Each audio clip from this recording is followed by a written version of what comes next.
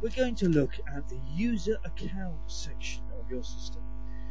That can be found in the control panel, and as you can see in the control panel, there are a number of other options, but the user account section is the one that we're going to be predominantly looking at today.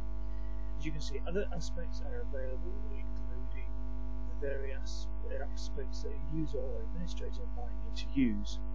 But let's have a look at the user account now. The user account system will allow you to have two options, one of which will be the limited section and the other is the computer administrator account.